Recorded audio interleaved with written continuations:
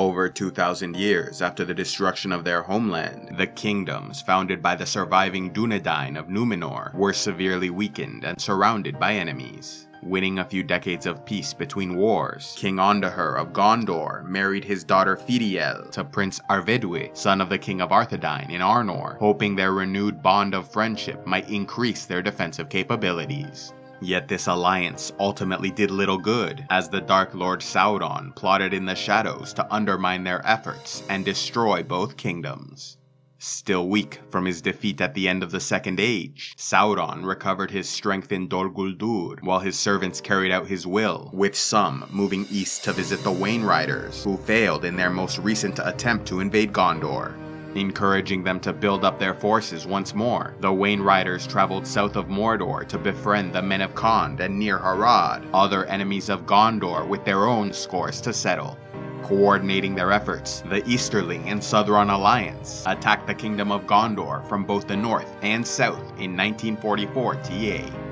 Fortunately, the Lord of the Eotheod, an ally to Gondor, spotted the enemy approaching and sent a warning to King Arnor, who around the same time also heard about an invasion in the south, and so prepared to face the enemy on two fronts. Splitting up his forces, General Eärnil, a relative of the king, led a smaller army south, while Arnor and his eldest son Artemir took the larger host north.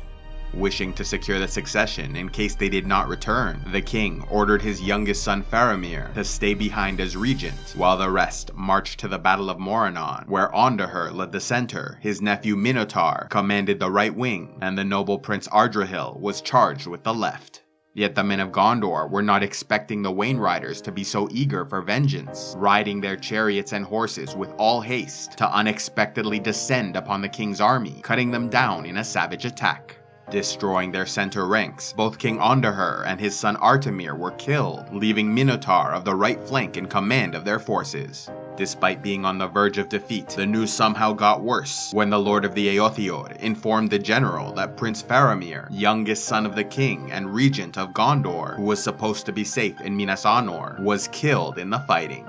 Unwilling to remain behind while his family went to war, Faramir disobeyed his father and wore a disguise to infiltrate the army, fighting with the Eotheod and dying during an attack in the Dead Marshes. Finding little time to mourn, the Wainriders soon fell upon and slayed General Minotaur, leaving the last of their forces under the command of Prince Ardrihil, though they too were eventually defeated, allowing the Easterlings to proudly declare victory and begin a raucous celebration. Losing the greater part of their forces in the north, Eärnil and his host faced difficult odds in the south, as the men of Khand and Nir-Harad swept in from the east to capture Umbar, thereby cutting off any possible support from their allies in that region.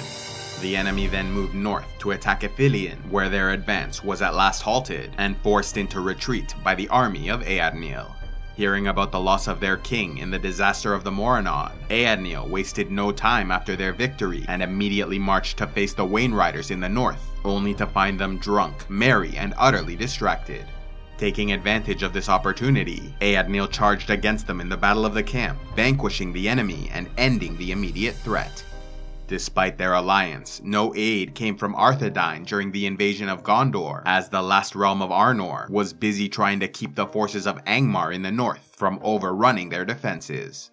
Though the kingdom of Arnor was once a large and powerful realm, centuries of division and war left them a shell of their former selves, relying on military aid from the elves of Lindon and Rivendell to survive. Yet the monarch Arafant was not only the ruler of Arnor, but as a direct descendant of Isildur, was also High King of the Dúnedain, and so had some sway over all their people. Therefore, when the question of succession arose in Gondor following the death of the king and his sons, Arafant's heir, Arvedui, who was married to Firiel, last surviving child of Arnor, submitted himself as a candidate to rule and one day unify the kingdoms. But the people of Gondor rejected his offer, as they recognized the weakness of Arnor and no longer considered them an equal power, instead choosing the war hero Eärnil as their new king. Ruling with wisdom and humility, Eärnil sent a letter to Arvedui upon his ascension, thanking Arnor for their friendship and promising to send aid when possible. As the soldiers of Arnor continued to struggle in holding back the Witch King of Angmar, events finally came to a breaking point in 1974 when the enemy army overran Arthedain's defenses and conquered the capital of Fornost. bringing whatever heirlooms he could. King Arvidue, who inherited the throne upon the death of his father, gathered his people and fled to create a defensive position in the North Downs. Yet once again, the armies of Angmar were upon them, and so the monarch led his people to take refuge in the Blue Mountains, while his son Arnor, having been cut off from his father during the fall of Fornost, went west to seek assistance from the elf lord Círdan of Lindon, who immediately sent a ship to search for his ally. Running out of supplies, Arvidue had no choice but to leave the Blue Mountains and find the Lossoth, also known as the Snowmen of Forokel, an ancient tribe of humans descended from the Forod Wyth of the First Age, who adapted to living in the cold. When the threat of Angmar arose in the Third Age, the Lossoth migrated to the Cape of Forokel, where the enemy could not follow.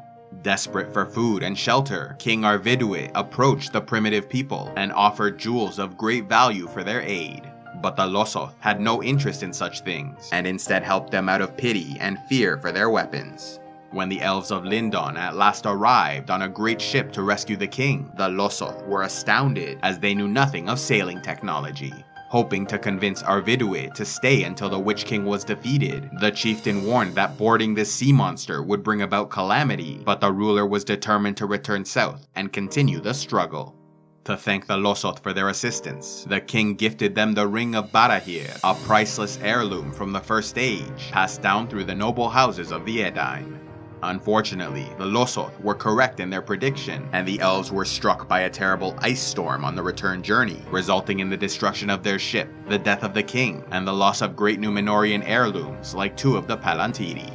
Learning that his father was lost, Arnor inherited the rule of Arnor, only to realize his kingdom no longer existed. Therefore, he did not take the title of king, and instead, as a descendant of Isildur through his father, and Anarion through his mother, declared himself chieftain of the Dunedain, gathering whatever soldiers of Arnor remained to create the Rangers of the North, a band of elite warriors dedicated to waging a long-term war against the Dark Armies throughout their former lands and beyond. The children and families of these rangers, along with the heirlooms they still possessed, went to Rivendell, where they lived under the protection of Lord Elrond, who shared kinship with the royal house of the Dunedain. Hearing about Angmar's invasion, King Eadnil of Gondor started gathering a host under the command of his son Eadnur to march north and help his allies, but they arrived too late, finding Arnor destroyed and their king dead. Making contact with the elves of Lindon and rangers of Aranarth, Gondor formed a coalition army that even included a company of hobbit archers from the Shire and marched upon Angmar, hoping to claim vengeance for the loss of Arnor and finally end the northern threat. Meeting at the Battle of Fornost, the Witch King was confident in victory and initiated the attack, only to be overwhelmed by the enemy and forced into retreat. Falling back to Angmar, the Witch King was further troubled when an army from Rivendell arrived, led by the powerful Glorfindel, to aid the alliance. With his forces destroyed and his realms beset by enemies, the Witch King stepped forth to personally do battle with Eadnur of Gondor, but his look and presence was so terrifying, Eadnur's horse frightened and fled with the prince on his back. Laughing and mocking the flight of his adversary, the Witch King was soon silenced by Glorfindel, who charged and attacked with such fury, the ruler of Angmar also fled the battle, disappearing into the shadows. Though Eadnur wished to pursue, Glorfindel claimed it was useless, as his death lay elsewhere, saying, "He will not return to this land. Far off yet is his doom, and not by the hand of a man will he fall." Though he suffered a defeat and was unable to permanently establish the realm of Angmar, the Witch King succeeded in his primary mission of destroying Arnor, thereby leaving a weakened Gondor as the last kingdom of the Dunedain. Now ready to focus his attention south, the Witch King journeyed to Mordor, where he reunited with the other Nazgûl and formed a new army, which they used to besiege Minas Ithil in 2000 TA. Within 2 years, they captured the city and its great treasures, including another of the Palantiri.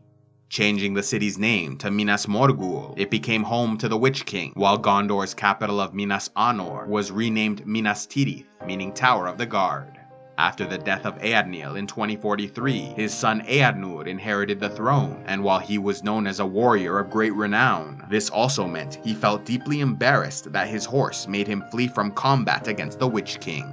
Taking advantage of his warrior's pride, the Nazgûl leader sent out a message following his capture of Minas Morgul, challenging Eadnur to single combat. Realizing this was a terrible idea, the Steward of Gondor convinced the king to refuse. But when the Witch King issued the challenge again 7 years later, Arnor could not be restrained, riding with a small party of companions into Minas Morgul, never to be seen again. Before his departure, he visited the Hallows, where nobility were buried, and left the crown of Gondor upon the lap of a statue of his father, where it remained for 1,000 years, as no new king was chosen, with power instead given to Mardil Varonwe of the House of Húrin, who was named ruling steward, meaning he and his descendants were to lead Gondor until the return of the king.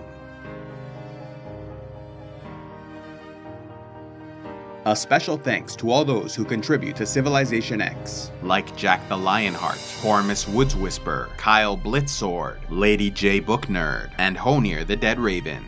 If you'd like to help the channel, go to patreon.com/civilizationx, where you can sign up and gain early access to videos, vote on future content, and access the Patreon-only series, Heroes of Lore and Legend.